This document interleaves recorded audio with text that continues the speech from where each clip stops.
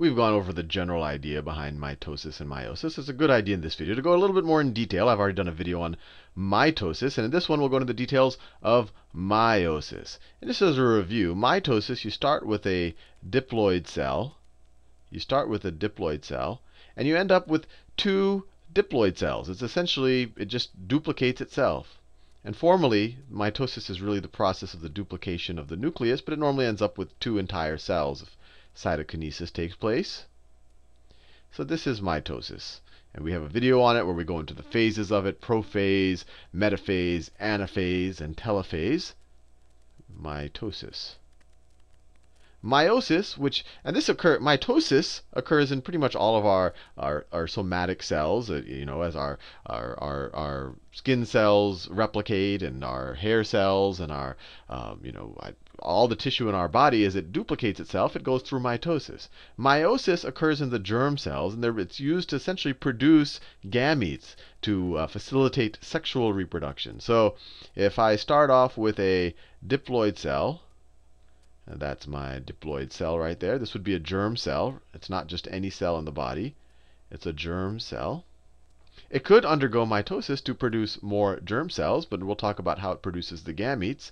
It actually goes under two rounds. The first round is, and they're combined called meiosis, but the first round you could call it meiosis 1. So I'll call that M1. I'm not talking about the money supply here. And in the first round of meiosis, this diploid cell essentially splits into two haploid cells. So if you started off with 43 chromosomes, you formally have 23 chromosomes in each one. Or you can almost view it, if you have 23 pairs here, each have 2 chromosomes, those pairs get split into this stage. And then in meiosis 2, these things get split in a mechanism very similar to mitosis. So we'll see that when we actually go through the phases. In fact, the prophase, metaphase, anaphase, telophase also exist in each of these phases of meiosis. So let me just draw the end product. So the end product is you have 4 cells, and each of them are haploid. Each of these are haploid. And you could already see, this process right here, you essentially split up your chromosomes, because you end up with half in each one. But here you start with N and you end up with 2 chromosomes that each have N. So it's very similar to this. You can preserve the number of chromosomes. So let's delve into the details of how it all happens. So all cells spend most of their time in interphase. Interphase is just a time when the cell is, living and transcribing and doing what it needs to do. But just like in mitosis, one key thing does happen during the interphase. And actually, it happens during the same thing, the S phase of the interphase. So if that's my cell, that's my nucleus right here. And I'm going to draw it as chromosomes. But you have to remember that when we're outside of mitosis or meiosis formally, the chromosomes are all unwound, and they exist as chromatin, which we've talked about before, is kind of the unwound state of the DNA. But I'm going to draw them wound up because I need to show you that they replicate. Now, I'm going to be a little careful here. In the mitosis video, I just had 2 chromosomes. They replicated, and then they split apart. When we talk about meiosis, we have to be careful to show the homologous pairs.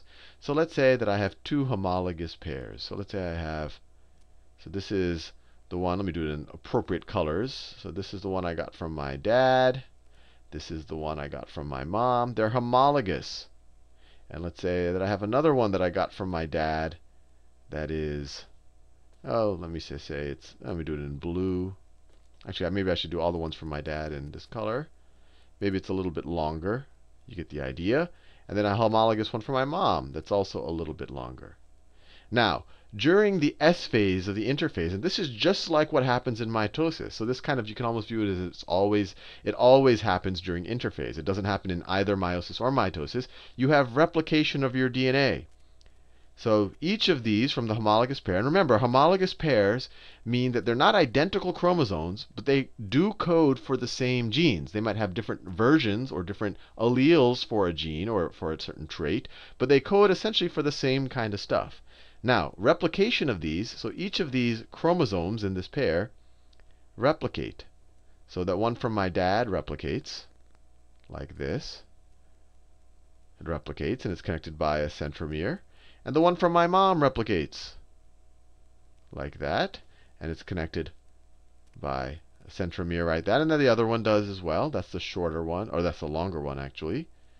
That's the longer one. I should be a little bit more explicit in which one's shorter and longer. The one from my mom does the same thing. This is in the S phase of interphase. We haven't entered the actual cell division yet.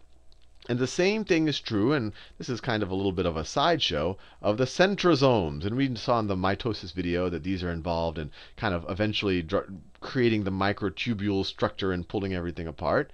But you'll have one centrosome that's hanging out here, and then it facilitates its own replication. So then you have two centrosomes. So this is all occurring in the interphase. In the interphase, and particularly in the S part of the interphase, not the growth part. Interphase.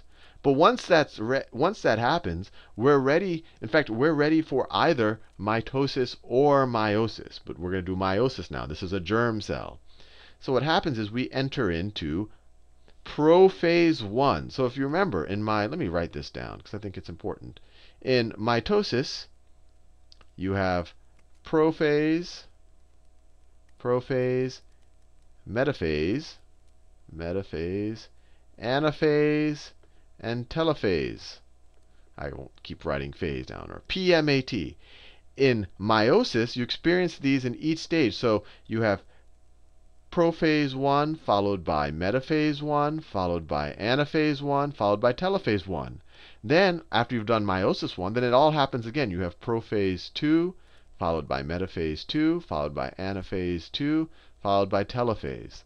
So if you really just want to memorize the names, which you unfortunately have to do in this, especially if you're going to get tested on it, although it's not that important to kind of understand the concept of what's happening, you just have to remember prophase, metaphase, anaphase, telophase, and it'll really cover everything. You just have to memorize in meiosis, it's happening twice.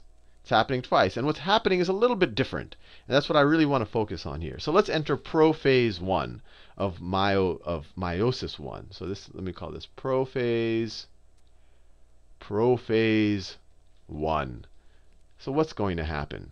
So just like in prophase and mitosis, a couple of things start happening. Your nuclear envelope starts, I shouldn't say nuclear, your nuclear envelope starts disappearing. Your nuclear envelope starts disappearing. So it starts, nuclear envelope starts, the centromeres, sorry, not I'm getting confused. The centrosomes, the centromeres, are these things connecting these sister chromatids. But the centrosomes start facilitating the development of the spindles, and they start pushing apart a little bit from the spindles. They start pushing apart and going to opposite sides of the chromosomes. And this is the really important thing in prophase 1. Well, and actually, I'll make this point. Remember, in interphase, even though I drew it this way, they don't exist in this state, the actual chromosomes. They exist more in a chromatin state. So if I were to really draw it, it would look like this. The chromosomes, it would all be all over the place, and it would be very difficult to actually see it in a microscope. It would just be a big mess of proteins and of histones, which are proteins, and the actual DNA. And that's what's actually referred to as the chromatin.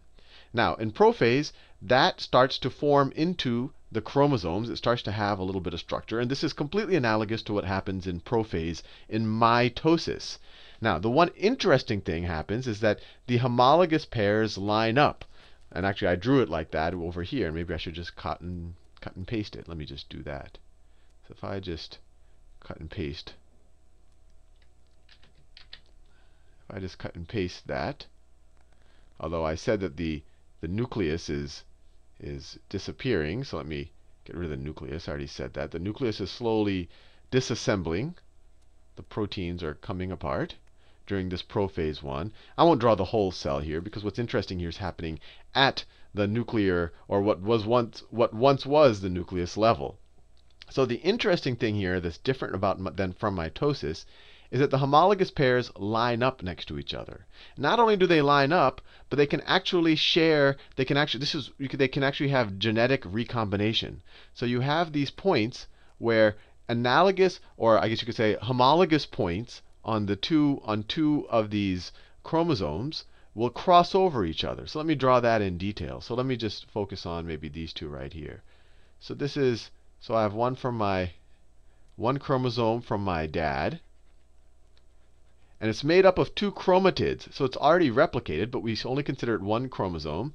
And then I have one from my mom in green. And I have one from my mom. And I'm gonna draw it like that. One from my mom in green. And it also has two chromatids. And sometimes this is called a tetrad. A tetrad because it has four chromatids in it. But it's in a pair of homologous chromosomes. These are the centromeres, of course. And what happens is you have crossing over.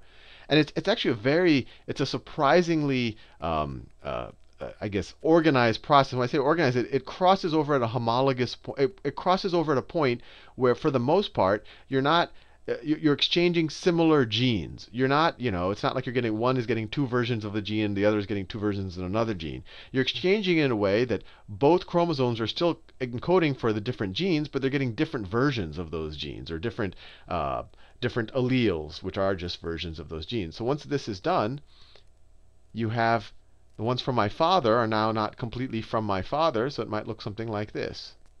Let me see it look like this. The one from my father now has this little bit from my mother, and the one from my mother's chromosome is green.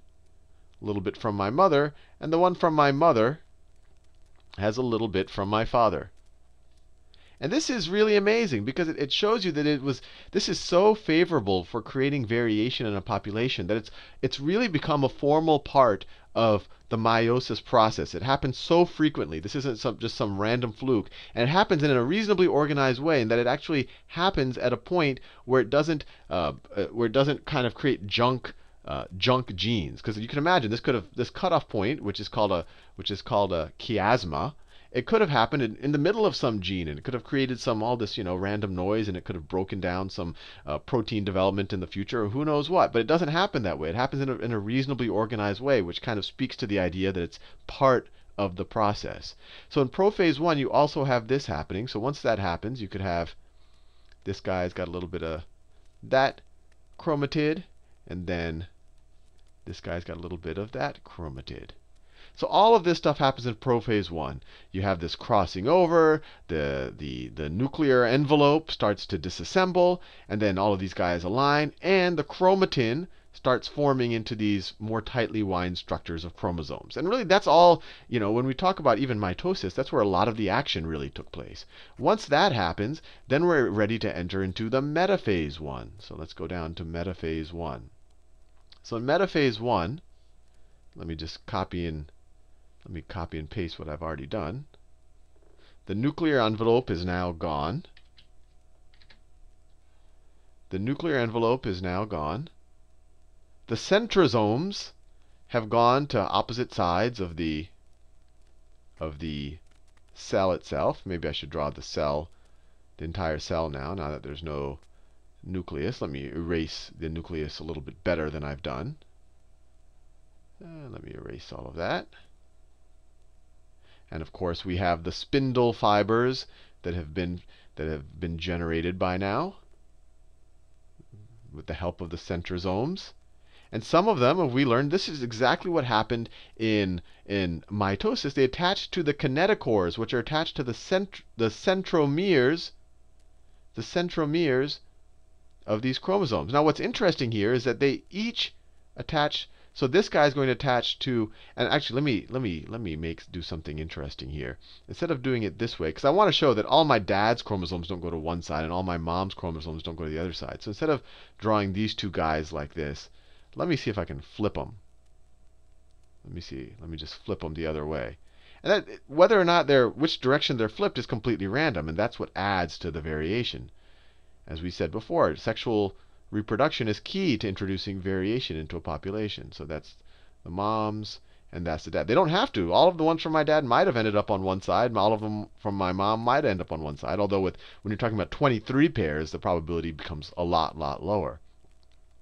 So this is one from my dad. And of course, it has some centromeres.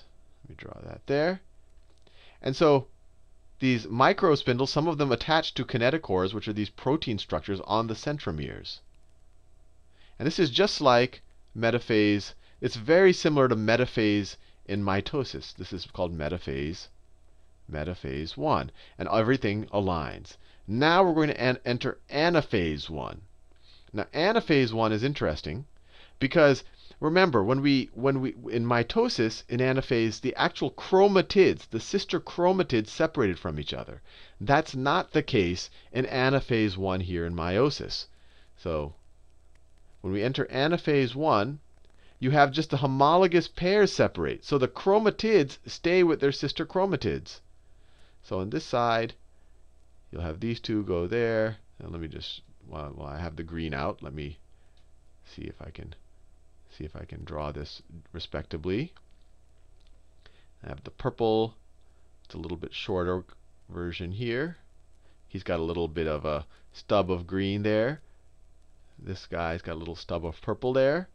And then they have this longer purple chromosome here. This is anaphase 1. They're being pulled apart. But they're being pulled apart. The homologous pair is being pulled apart, not the actual chromosomes, not the chromatids are being. So let me just draw this. So then you have your microtubules. Some are connected to these kinetochores. You have your centromeres. And of course, all of this is occurring within the cell. These are getting pulled apart.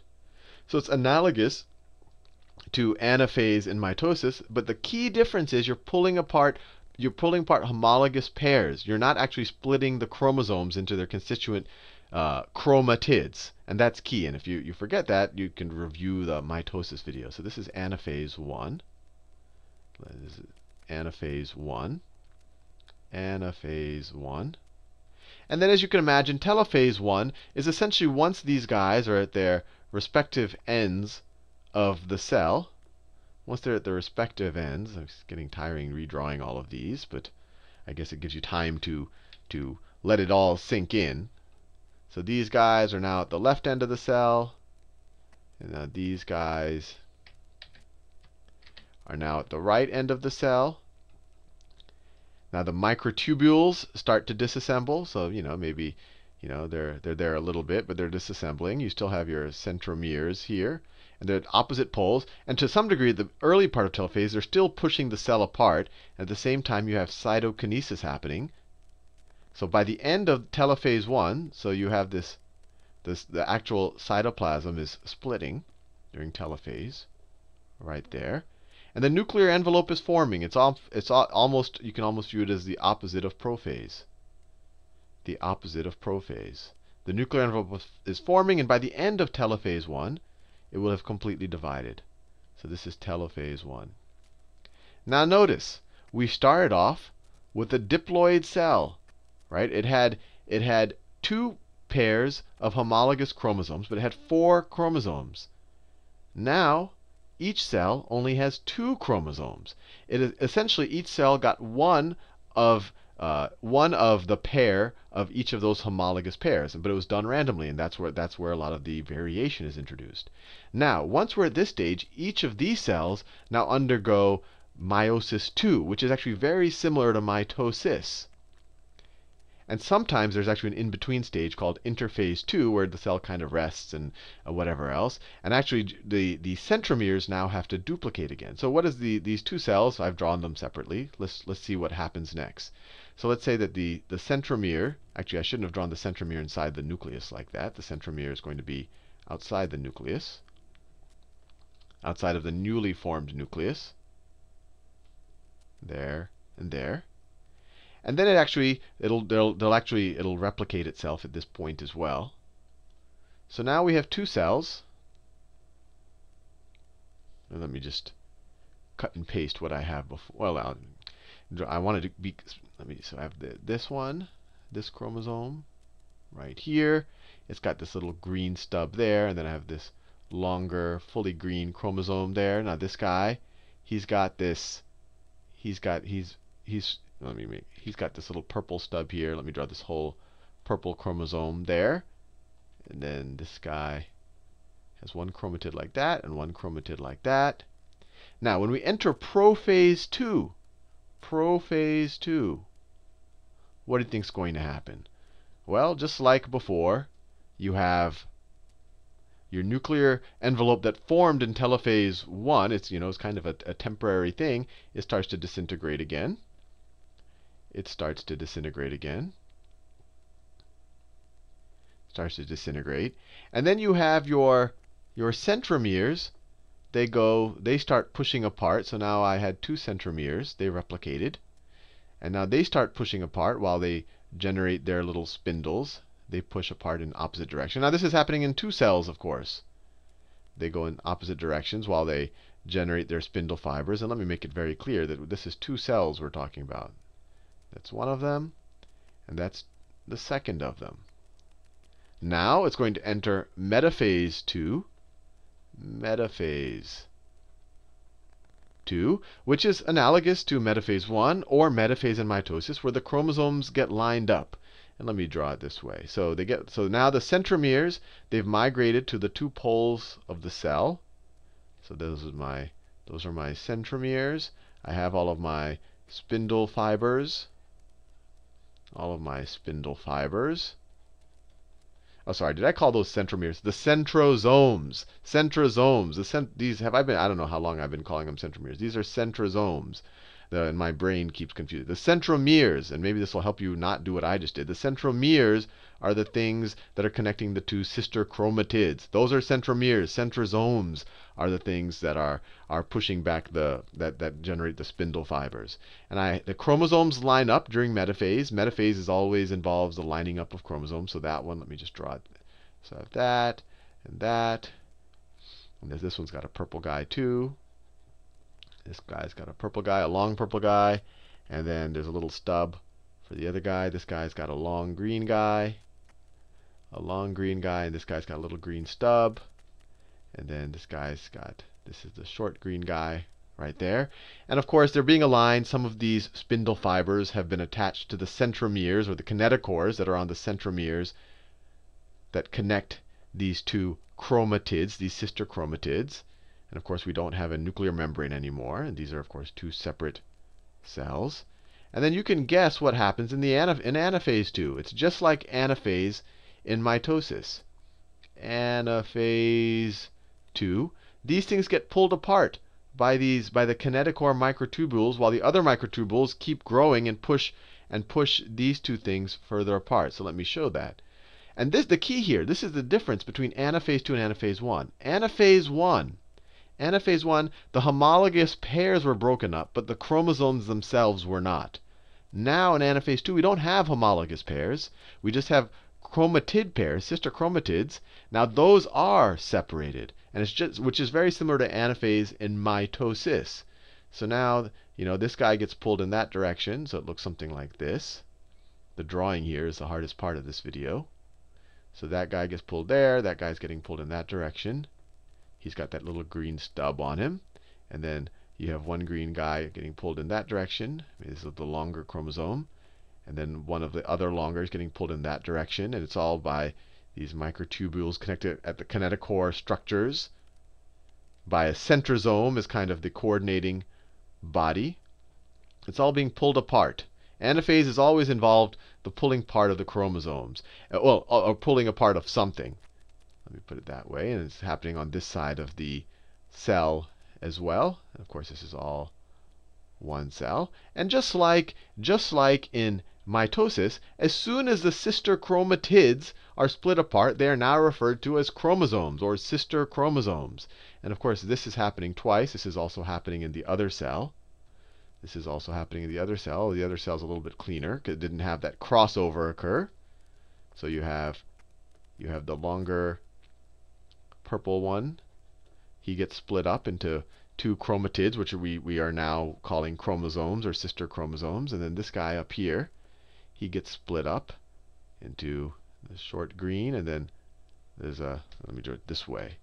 This short green, and he's got a little purple stub on it right there. And of course, it's all being pulled away by the same idea, by the centrosomes. I want to make sure I get that word right.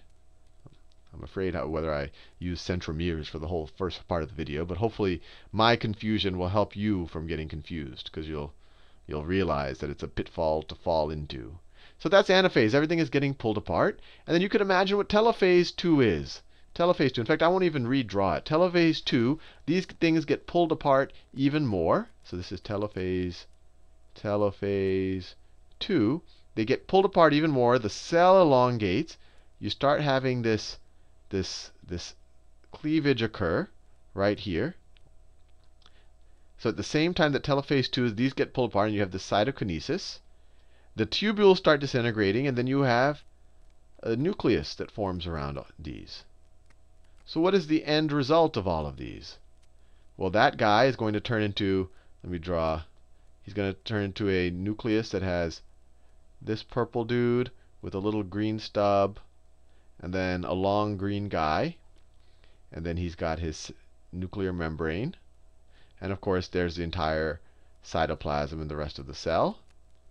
The other person that was his kind of partner in this meiosis 2 is going to have a short purple, and a long green. And a long green. He has a nuclear membrane. There's a nuclear membrane, and of course, it has cytoplasm around it. And then on this side, you have something similar happening. See this first guy, this first one right here is two long purple ones get separated. So let me see. You have one long purple in that cell. And then you have another long purple in this cell. And then in that top one, you have a short green one. And this bottom one, you have a short green one that got a little bit of one of my dad's, a homologous part of one of my dad's chromosomes on it. And of course, these also have nuclear membranes. And of course, has a cytoplasm in the rest of the cell, which we'll learn more about all of the other things. So what we see here is that we went from a diploid, starting where did we start? We started up here with a diploid germ cell, and we went through two stages of division. The first stage split up homologous pairs, but it started over with that crossing over, that genetic recombination, which is a key feature of meiosis, which adds a lot of variation to a species or to a gene pool. And then the second phase separated the sister chromatids, just like what happens in mitosis. And we end up with 4 haploid cells, because they have half the contingency of chromosomes, and these are called gametes.